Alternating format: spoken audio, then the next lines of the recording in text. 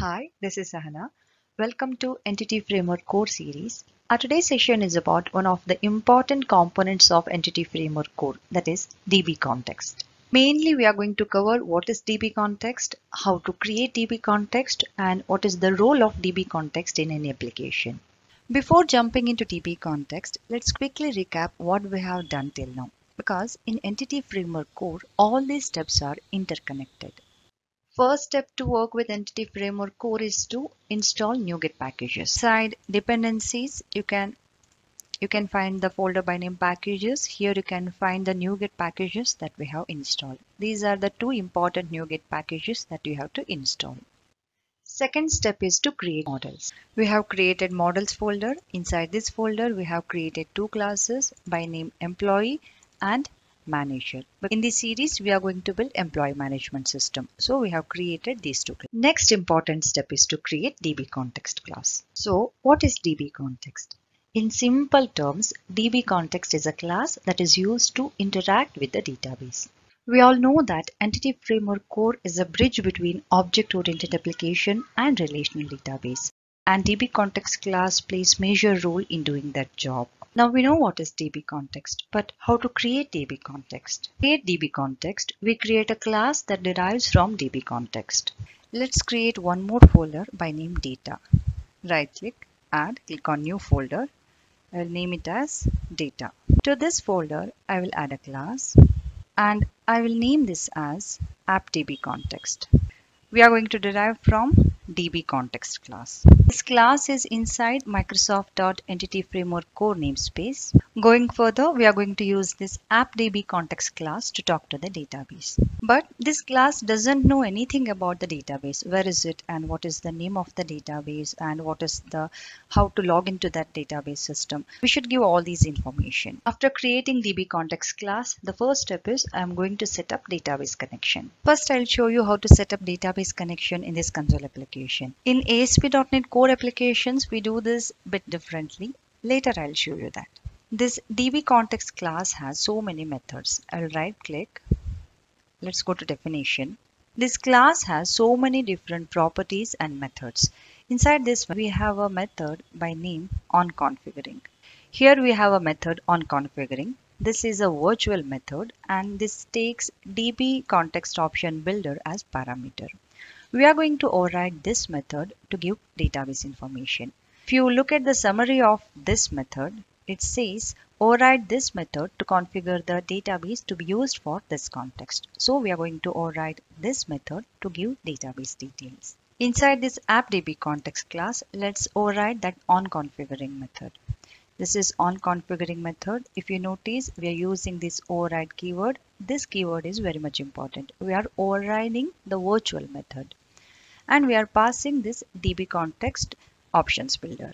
Next, I will write the connection string. I have created the variable by name connection string. This is string type variable.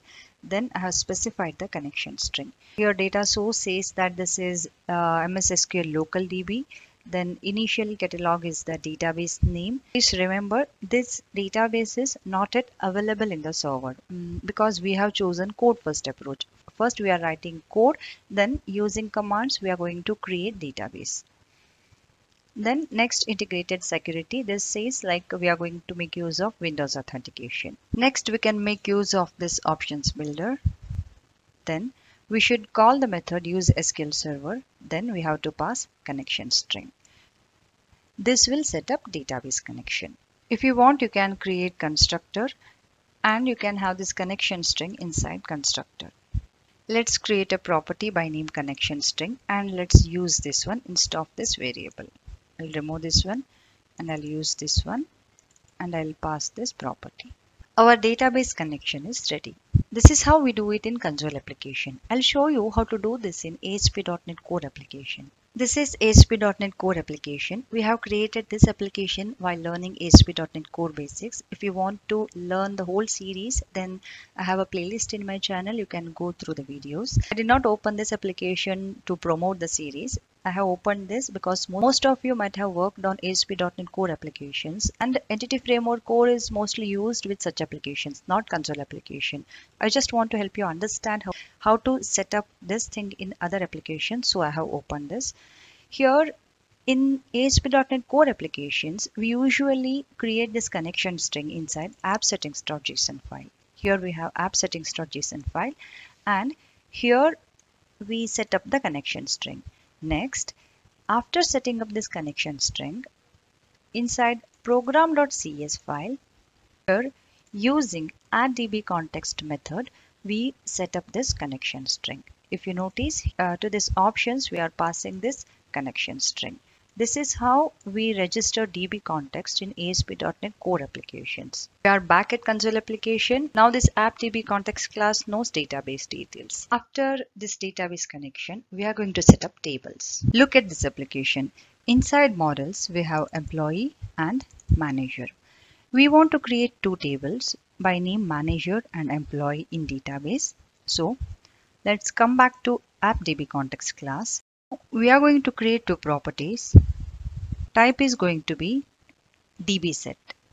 Next, we have to specify a class name. Let's say you want to create table for this employee. Then you should specify employee. Let's name this as employees. We want to create one more table for manager.